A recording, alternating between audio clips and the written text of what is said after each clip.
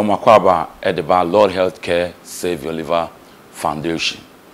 And of Sandra Cabot, or sister Nipa Breb Wobe Juma, said the trading upon Yankopon, a susu enya, Nipa Bedden home, a free Yarwa, Enina, Emu.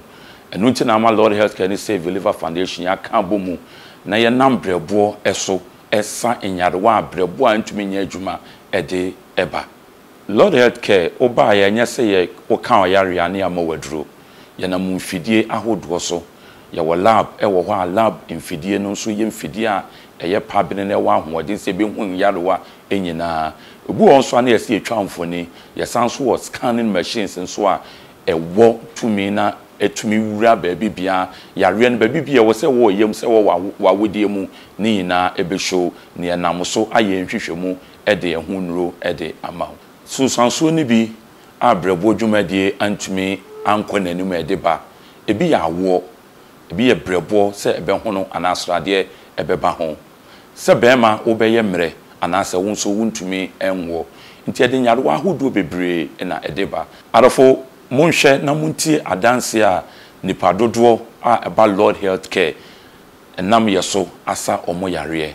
musume so a na atoma dwendwene oba bi ebu ni nsa wonam hodi wu so bi mu koba mu kogem na nso me kwa me de asembe ni musume so na me bufa so se me bufa so ani wo school kra na ne de wa ba fie mfise teacher fo no entimi engineer sa ade na no na we na madamfo bi ekanfo Seer Gyan Liver Foundation and Lord Healthcare ema me na mkopie ho no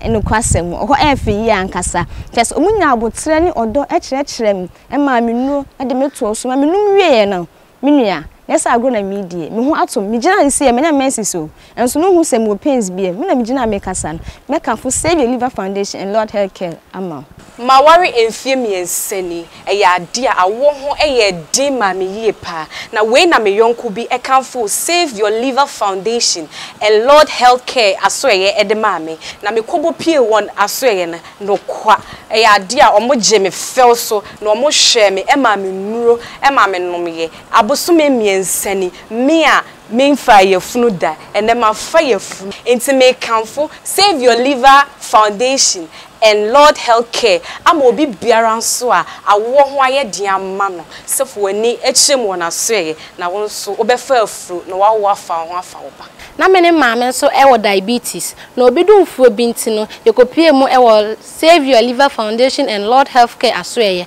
na enne ye ho atoye me maame a na osori a ose ne na ye ne titriti a otia abo so krampo na wontenka no ne nse nyina akwa no enne ne ho ato na otia fom krampo na wotenka enne me nso ne mintimi nyina mitimi ye itimi kanfo Save Your Liver Foundation and Lord Healthcare amobi biara se wonkopie mu ho adumti no obenya na yaresa Minam na minyami hunu clinic anase adwumayeko bi ayaresa bia ombo omhodene wa yaresam sa Save Your Liver Foundation and Lord Healthcare adawroma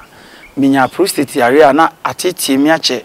na edu ba bia de rubber to me be mamu a ansakra na matumi agunsuo nenso onyankopon adawroma mi pie Lord Healthcare and Save Your Liver Foundation won maso no eno onyankopon madum ye be ma no ade na edam be ma no ye fro masese no me gunsuo me normal one na no amu na mewranti Save Your Liver and Lord Healthcare for the me di ho dance de kire won me hwem se wo sa prostate arabia na so se ebia di obroni friend arthritis bi wo bi so a de nyina no won di ho dwuma wo maso nti wo so fo ani kire ho na onyankopɔ bɛyɛ wado nti yare bi a ɛha wo